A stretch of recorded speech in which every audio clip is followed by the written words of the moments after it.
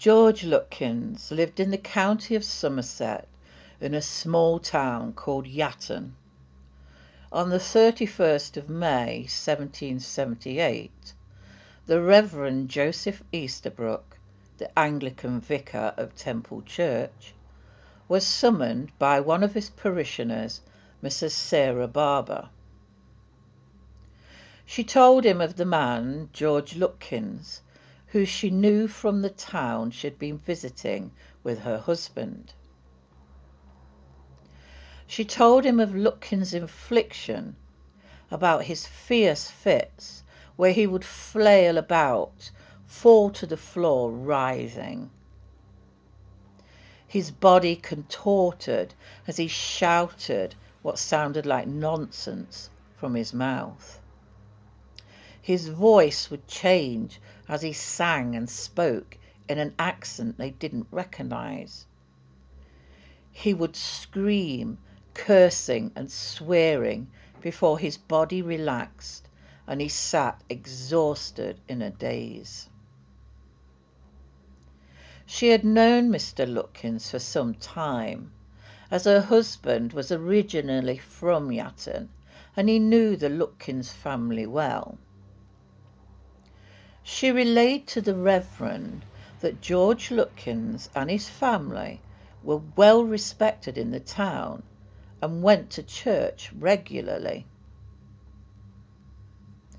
She also told the Reverend, surprisingly, Mr. Lukins, a 44-year-old tailor, had been inflicted with these fits for at least 18 years and was under the care of a respected doctor, Mr. Smith of Rington.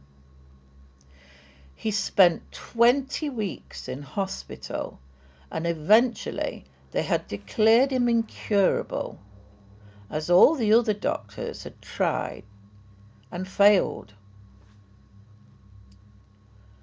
As time went on, the people of Yatton started to think that the poor Mr. Lukins was bewitched. He himself stated that he believed he had been hit by a supernatural slap that sent him flying while in a Christmas pageant years earlier. It was then, he felt, he was possessed by 7 devils, and his only cure is to be exorcised by 7 men of the clergy. But they could not find 7 clergy from the area they lived in. The Reverend had known Mrs. Barber for 9 years, as she attended his church regularly, so he decided to help, along with some of his colleagues, if they would agree. After trying to arrange a visit to Yatton, the Reverend's other duties kept him busy at his parish. So he asked Mrs. Barber if they could arrange for Mr. Lukins to travel to his parish in Bristol. George Lukins travelled to Bristol and stayed with a Mr. Westcote. It didn't take long before Lukins' fit started, and many people looked on in horror. On more than one occasion, as they witnessed Lukins in his frenzy. The Reverend Easterbrook asked his close colleagues, those of whom he thought might be open to the supernatural, if they would accompany him in prayer over this man whose case they had to admit was fascinating. Reverend Sims, rector of St. Werborough, Reverend Dr. Robbins, precentor of the cathedral, and Reverend Brown, rector of Portishead, all turned him down. The Reverend despaired that he wouldn't be able to find someone to help him, and he watched and pitied George Lukins more and more as his fits continued. He was determined to try and rid George of his demons, but he was finding it difficult to find other clergy to help him. He had been vigilant in his efforts to keep the possible prayer meeting for the unfortunate man as secret as he could, until out of the blue a letter was sent to a newspaper, the Bristol Gazette. The letter gave full details of the case, telling them all that he had witnessed and all the difficulties the Reverend Easterbrook was going through trying to help the man. He went into great detail, telling how the demon spoke, claiming that it would stay with Lukins for the rest of his life and would control him forever. It told of Lukins' emancipated state and how, over the years, his body was exhausted by the torment he was going through. It told of the daily fits amounting to up to 9 times a day. In the final paragraph, it referred to the readers that if they questioned the authenticity of the article, or of the man the article referred to, the author would gladly talk to them. This shocked the Reverend, and he was certain this would result in anger from his community, as he was trying to be very discreet about the whole affair.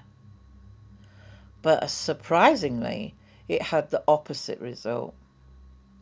The planned prayer meeting somehow became public knowledge. People sat on the vestry walls and gathered around the temple church. They heard for themselves the singing and voices emanating from Mr. Lukins. The case of Mr. George Lukins spread far. The papers from different parts of the country were all talking about what was happening in the Bristol church. From Bath to London, the criers called out the news. It was unfortunate, but not unexpected, that the news of the prayer meeting became twisted after Friday the 13th. Before facing Mr. Lukins, Reverend Easterbrook called out to God, asking for his guidance. On that day, Friday the 13th of June, as a consequence of the first letter to the paper, a number of ministers offered their help. They met at the Temple Church vestry at 11 a.m. 14 people gathered to offer up petitions to the throne of grace for the relief of the affected man. They started by singing a hymn. As soon as this started, Lukins' body started to shake uncontrollably. His hands shook, and he looked straight at them, his voice rasping and hissing. He berated the men, mocking them, calling them fools for thinking the prayers would help. He swore at them and stated that he, the demon, would never let go of his hold over Lukins, and would make his torment 1,000 times worse for trying to attempt to dispel them. He then spoke in a female voice, cursing the prayers, and swore to the devil that they would never be able to rid the man of the demons. He sung in the same female voice before his tormented body once again lashed and flailed about. Another voice came through, swearing and cursing. Lukins' body was thrown violently on the floor and tortured so badly the Reverend left out the details as they were too distressing. He then shouted, "I am the great devil," and boasted of his powers. Singing a haunting song, he raged. Lukins' body fought the men holding him. He became so strong they couldn't hold him any longer. The demon would growl at them and laugh insanely. Lukins' face showed how agonizing this was for him. He screamed to all the demons to gather and chase all the company away. While the ministers prayed harder, Lukins laughed and sang a song to the devil in different voices. Lukins shouted and sang, but the more he did this, the more the ministers prayed and sang hymns. Lukins' body remained twisted and tormented as the voices continued. As the room became filled with louder and louder cries, and the minister's singing continued, one of the ordained shouted at Lukins to reveal the name of the devil that possessed him. The response came, "I am the devil. I am here to show you my great power." The clergyman demanded that the man say the name of Jesus, to which he replied, "Devil." The clergyman then demanded several times, "In the name of Jesus, and in the name of the Father, the Son, and the Holy Ghost, the evil spirit depart from the man." The man replied, "Must I give up my power?" and howled.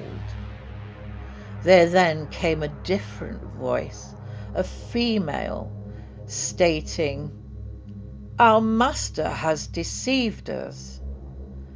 The clergyman continued his adjuration. The voice then asked, "Where should we go?" The reply came boldly, "To hell, thine own infernal den, and return no more." Lukins' body shook violently for a time, while screaming and howling. After this, Lukins looked around and blessed Jesus' name. They all fell to their knees and said the Lord's Prayer. After 2 hours, the exhausted men departed. The Reverend Easterbrook sent George Lukins home, having been entirely delivered.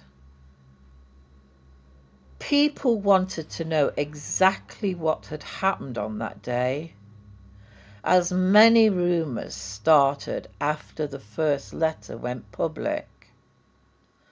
Dr. Ferrier, a medical demonologist, criticised George Lukins, calling him a fraud, and skeptics felt that Lukins actually suffered epilepsy and St. Vitus dance, a disease that affected the muscles.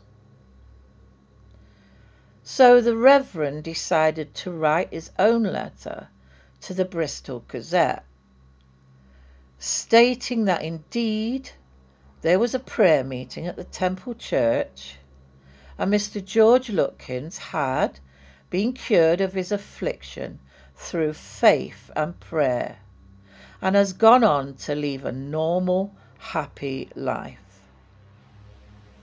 The friends of Mr. Lukins and his family praised the Reverend and thanked them all for their help and for believing in him.